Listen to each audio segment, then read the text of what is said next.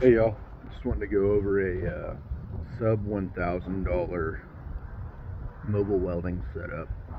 So it's a Predator inverter generator, that's important. 4550 starting watts, 3650 running watts. That's good, works good. The 30 amp twist lock,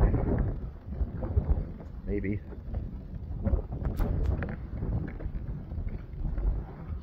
I don't know what's going on with that. 30, oh, there we go. 30 amp twist lock, extension cord, ground wire, grounded. Follow the extension cord over here.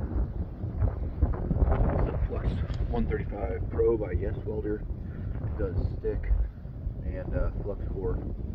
Pretty decent little machine for 120 bucks. Get a helmet, gloves, and everything pretty cheap. Wire brush, hammer, flat disc. This gate, we're not done yet, but it's lunchtime, and what I just did with the video works well. Gate's good and strong.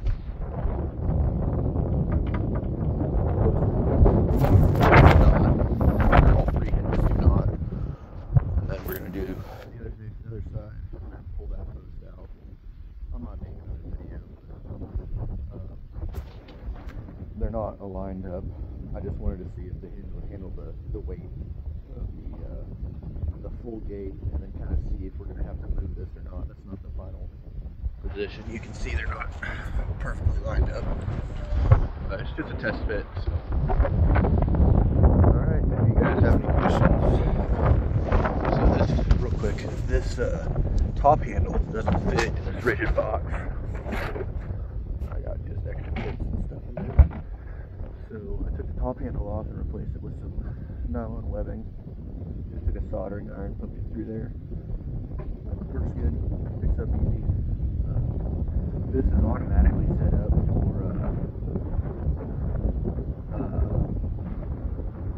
gosh darn it. Anyways, it's automatically set up for flux core welding. Your gun only hooks into the negative. What the heck is terminology? I'm a carpenter, not a welder. So, again, it's an inverter welder, so you're going to want an inverter generator, and you're going to want to ground it. Works pretty good. It's got some quirks you got to figure out, but once you get them figured out, it works pretty decent. And I now have a power source for job sites and a $120 generator welder that will let me do little projects like this and stuff at home too. So thanks for watching.